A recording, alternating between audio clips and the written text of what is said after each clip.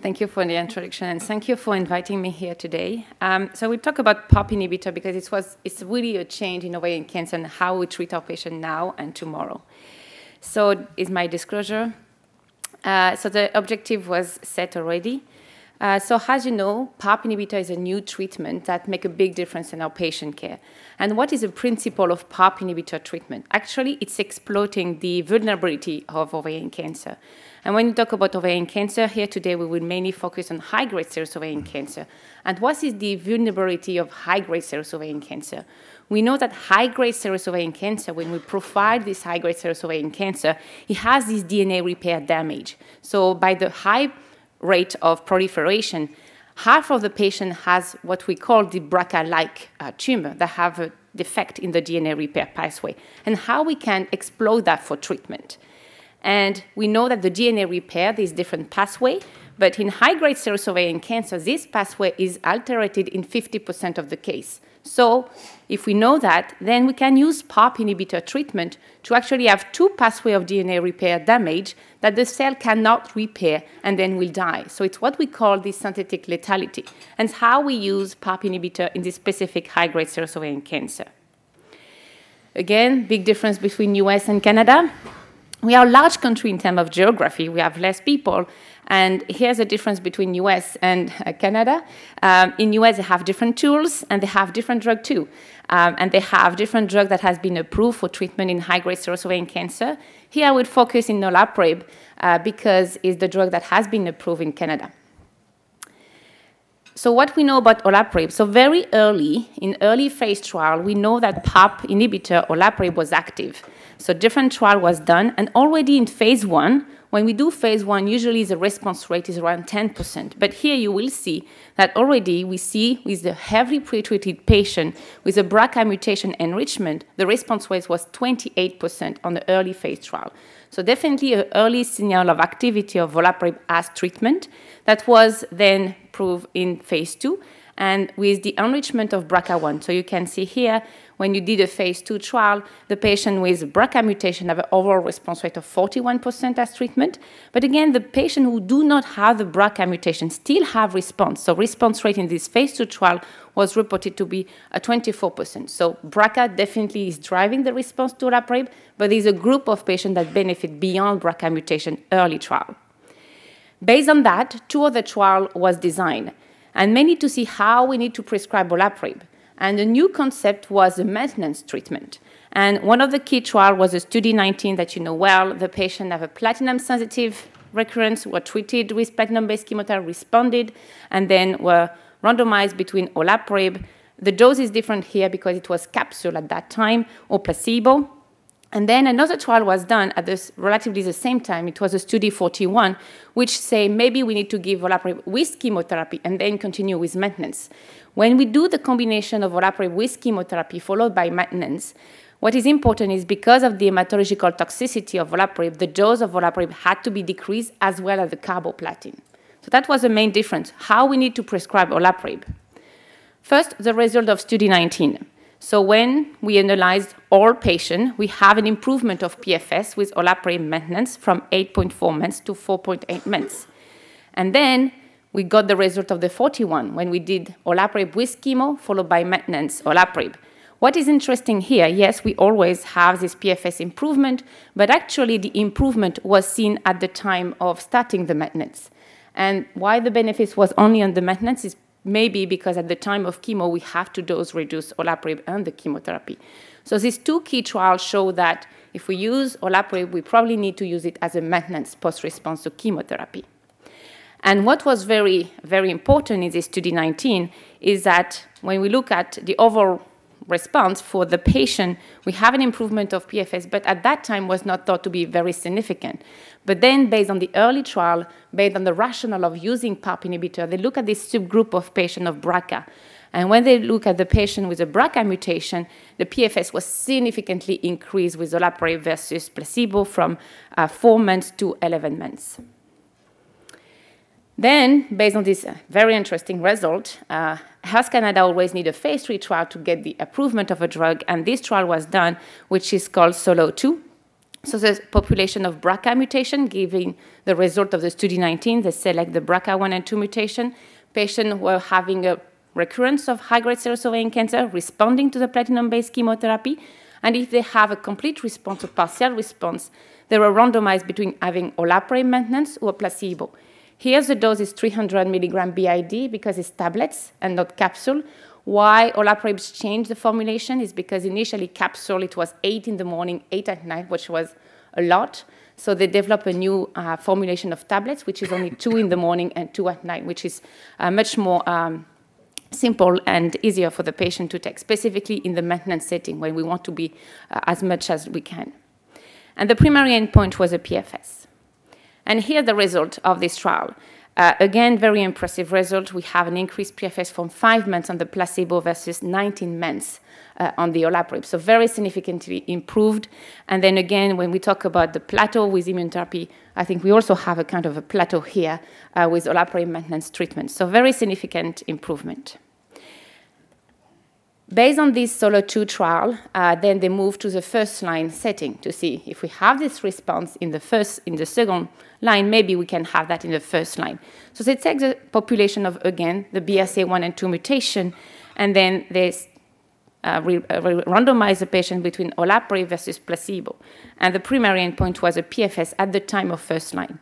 What is important here is that the patient was at the time enrolled in the type of maintenance treatment. So most of the patients have a really good surgery because bevacizumab was not allowed as part of this trial. So most of the patients in this trial have a complete debulking surgery.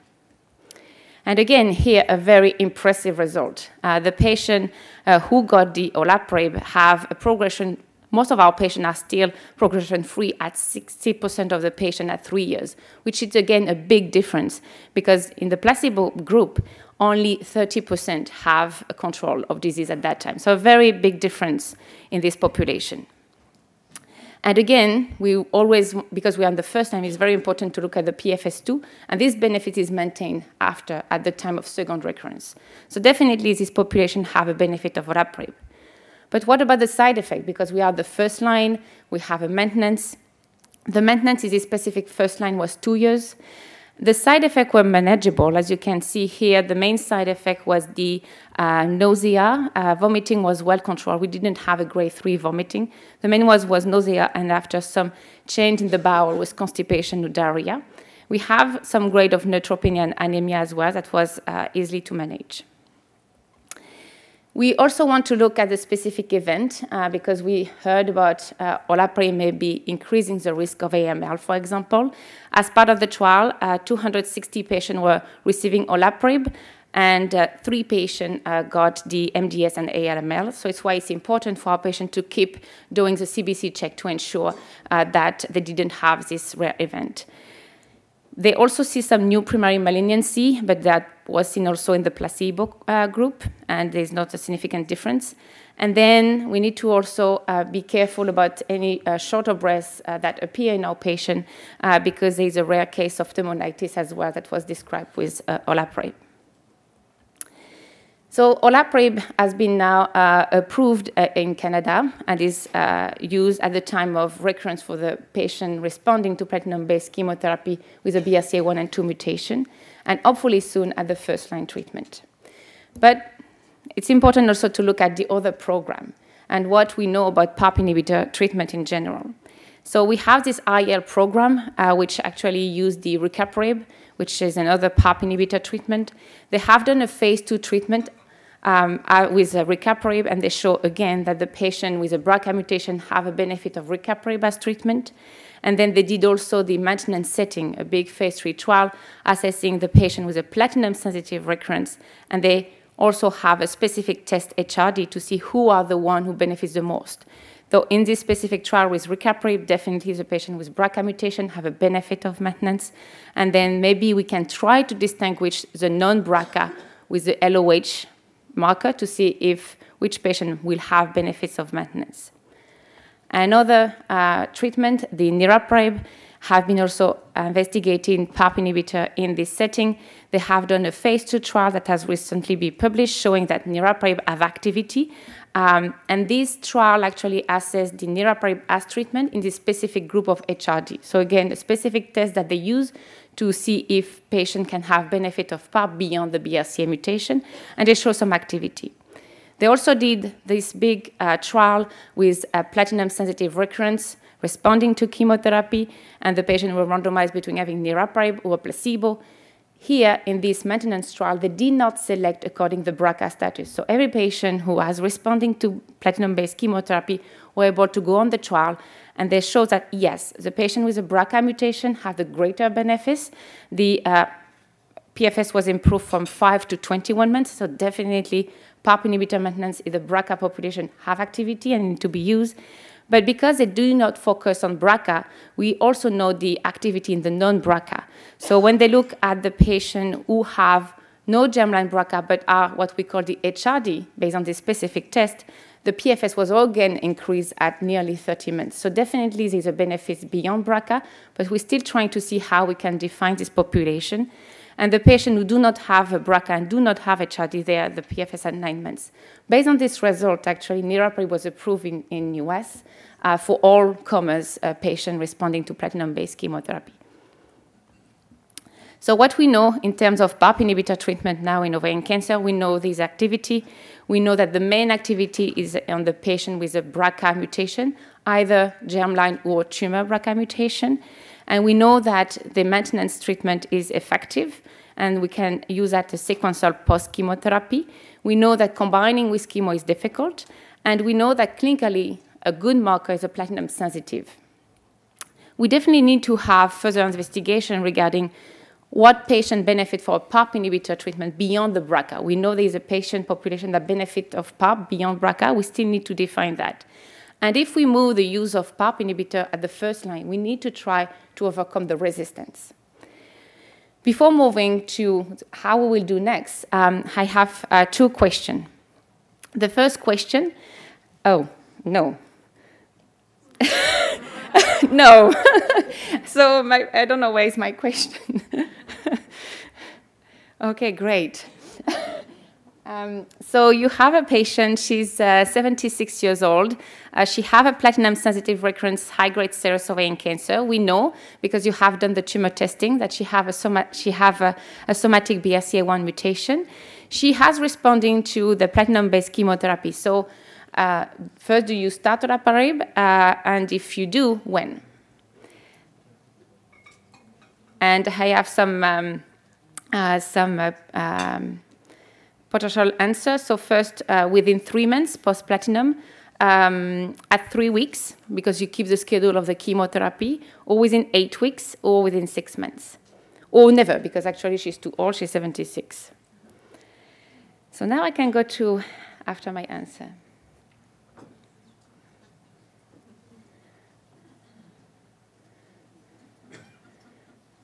Okay, perfect. So it's within 8 weeks, because all the trial that has been built with the maintenance, olaparib was start within 8 weeks. So we need to try to keep this 8-week mark. And what we know regarding the older population, it was a recent presentation at SGO, that actually all the patients have benefit of PARP inhibitor regardless of the age, and the efficacy and safety are relatively equivalent between the different group of age. My second question, hopefully, yeah. So now you have a 55-year-old woman that is currently on olaparib at the dose, which is 300 milligram BID. And she complained to you in clinic that she have a grade 1 nausea. And you see on your blood work that the creatinine is slightly increased at 105. So what do you do for her? First, do you stop olaparib? Or you decrease the dose of olaparib? Or you continue olaparib?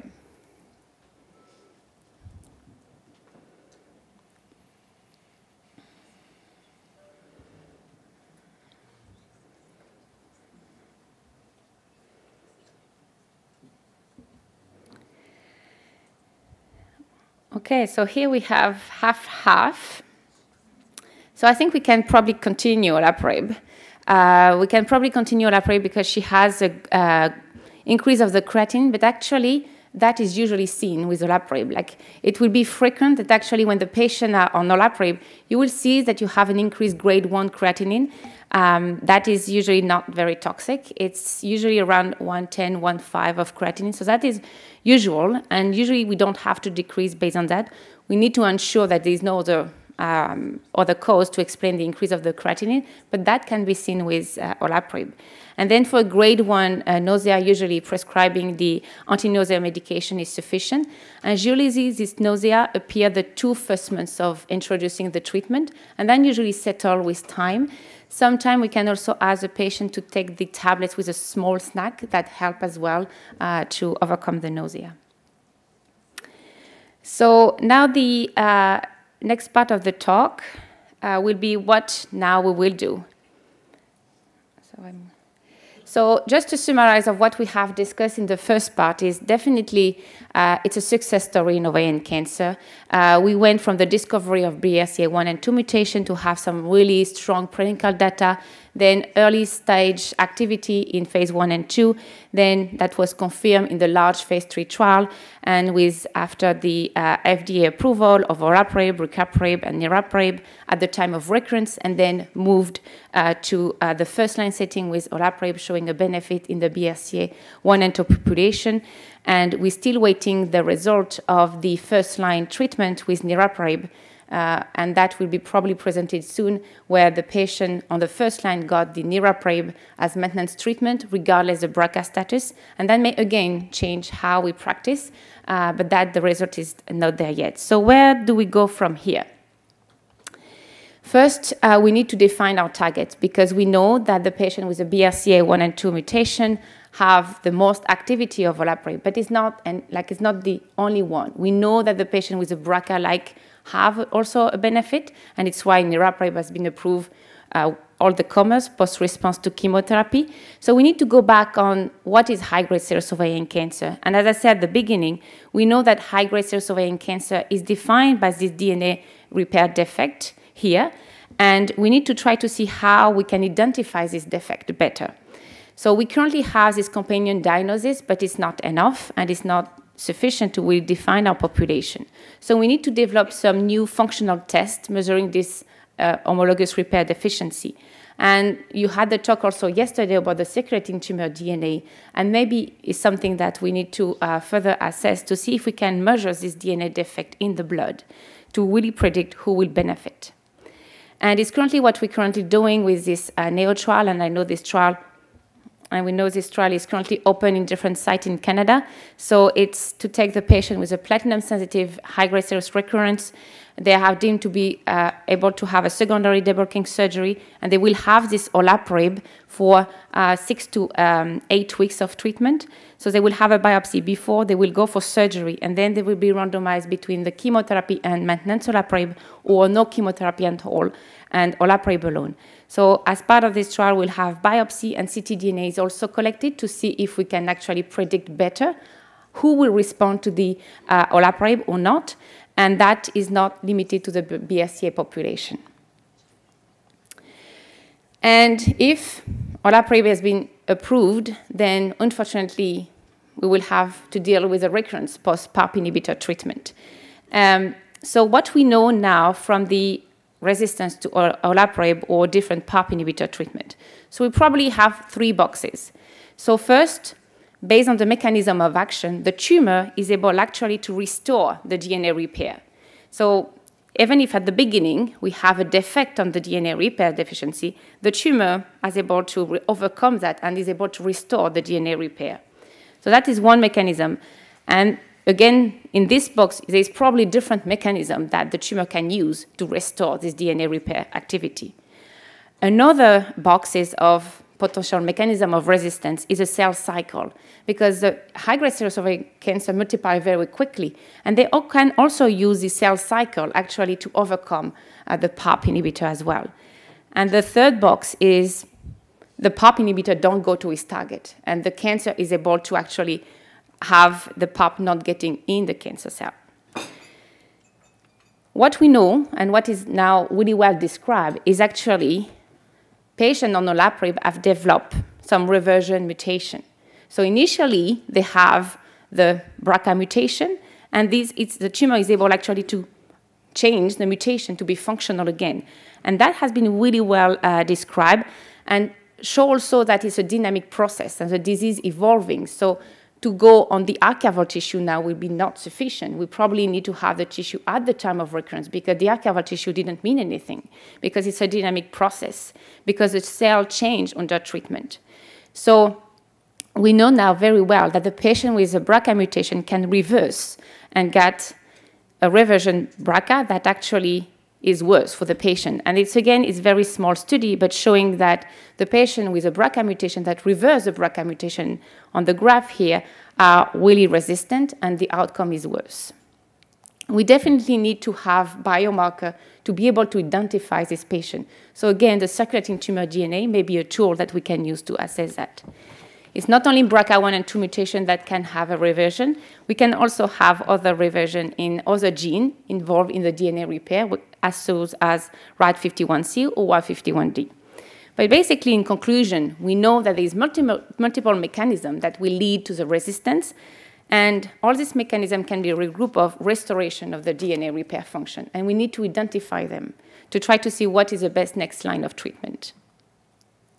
Another strategy, and that is a strategy that is currently assessed in different trials, is we can try to combine. Because if we go in different way, maybe the cell will not be able to develop this resistance. So here we have this schema. So you have your cancer cell. So with Parp, we target the DNA. But then we can try to target the cell cycle, which is a mechanism of resistance. We can also try to target the microenvironment. We can try to target the angiogenesis pathway or the immune cell as well to try to avoid the resistance. What we know with PARP inhibitor and anti-angiogenic is a huge area of investigation. We went this way because we know that ovarian cancer have a high expression of VEGF, and anti-VEGF in ovarian cancer is efficient. We know that from different trials already. And now there's a lot of trial ongoing trying to combine PARP inhibitor and anti-angiogenic.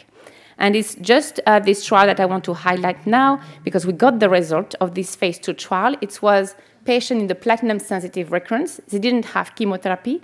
They were treated with olaparib and cediranib. And here's the update of the result for the patient who have this treatment. And you can see that the patient who do not have this BRCA mutation, the PFS was significantly improved from nearly 5.7 months to 23.7 months with a combination cediranib or olaparib. So it shows that even if you don't have this BRCA mutation, PARP may be still potential activity, but need to be combined with something else. I know. So at the gain of some side effect, and the side effect of the combination is fatigue, diarrhea, and hypertension. But we have multiple trials like that is ongoing, and we will have soon the result. So here's this trial that I want you to be aware to follow the result.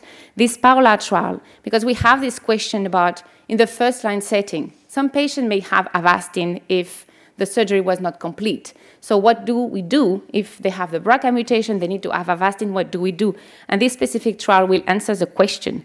It was a trial, is a first-line setting. The patient were randomized between having olaparib, Avastin versus bevacizumab alone. So this trial is complete to accrual. The result will be soon, but that will be very important to answer the question. Multiple of other trials ongoing. This one is not on the first line, into the platinum-sensitive recurrence. So the patient have been randomized between Avastin or niraparib or the combination. That was at the time of platinum-sensitive recurrence. The trial has been also complete to accrual, so the result will be coming up. But again, it's a very important trial to see what response we will have, and we will have comparison. Another trial also, that time in the platinum-resistant setting, where the patient have received the weekly Taxol bevacizumab as a standard of care, or the olaparib bevacizumab. And again, that will be very important to assess the result of this trial.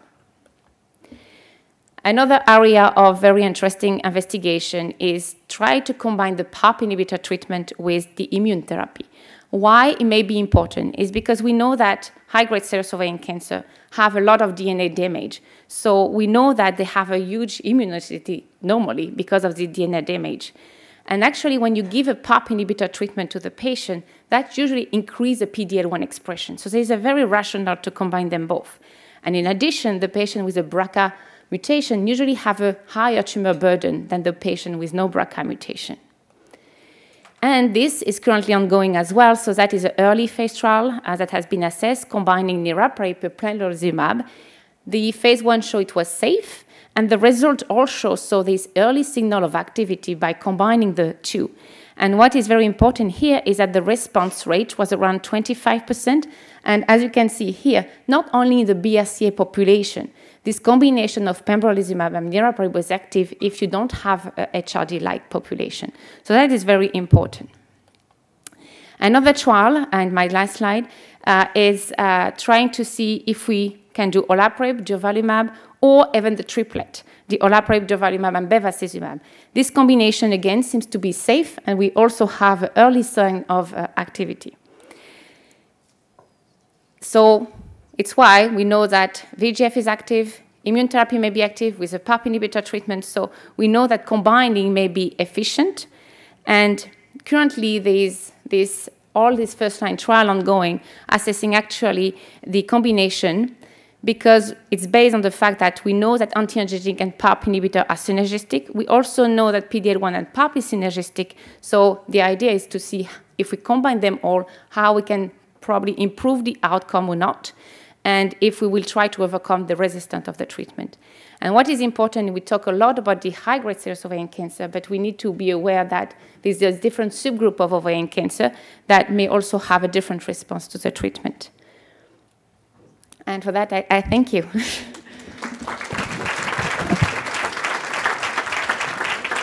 Thanks. So if we have one burning question, I think it was very clear and very elaborate, like I expected, so that's great. Steve? Yeah. I'll ask one question. So I know your answer is going to be a clinical trial, but so patients, we're seeing more and more patients on PARP inhibitors, and they will progress on PARP inhibitors.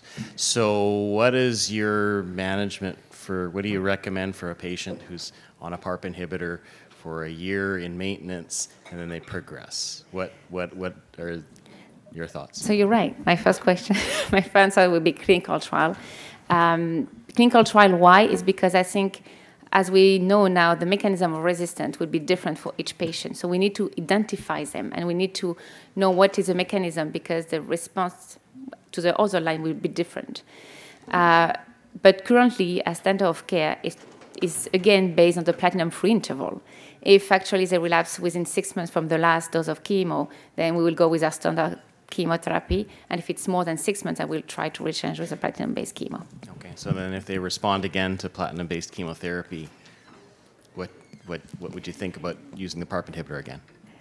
That is a question that is currently assessed as part of a clinical trial that is run in Europe and hopefully in Canada soon, where the patient has been on olaparib maintenance treatment post-response to treatment, trying to re-challenge with olaparib again.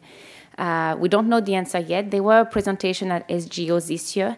It was, again, a retrospective, but there's value of retrospective data, as we say. It was a small study, but actually the patient received the PARP inhibitor at the first line, which we need to make a difference also when you got the PARP at the time of recurrence or first line. The patient who get the PARP inhibitor at first line, seems that some patient had derived benefit of re-challenge of a PARP inhibitor treatment at the recurrence. With a different one. It's a good question, because it was all different clinical trial. Can you just comment on clear cell carcinoma with the use of pembro for these patients? Are you using PD-L1 to detect patients who can benefit for that, or are you using MECIH, or what are you doing in your center for these patients? So it's true that the PARP inhibitor was mainly for the high-grade serous ovarian cancer, or the other type with a BRCA mutation. Clear cell is usually known to be relatively chemo-resistant, and the trial that is currently ongoing with immune therapy, the clear cell ovarian cancer seems to be the one that may derive benefit from immune therapy. So it's true that if we have a patient with a clear cell ovarian cancer, we try to get an immune therapy by different mechanism. And it's true that it's probably the patient population where we may eventually try to get the MSI and see if we can get access to pembrolizumab, yes.